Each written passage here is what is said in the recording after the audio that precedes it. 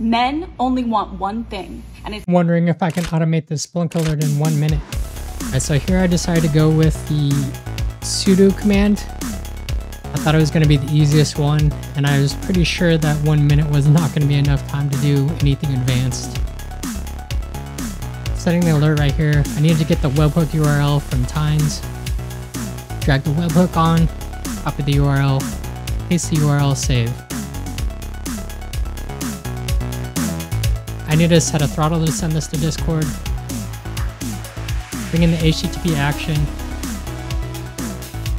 Copy the webhook URL. I'm already going to use one I have set up already just for time.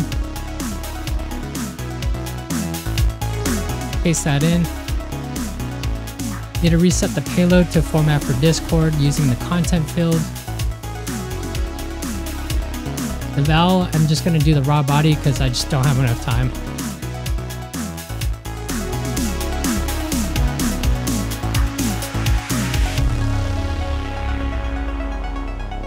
Okay, here I'm logged into my Linux server, and I'm just going to run the ls command with the sudo modifier, so I'll be able to trigger the sudo alert. Okay, so I was actually able to get Splunk alerts into Discord within a minute, but it doesn't look very helpful. But that's probably not why you think that.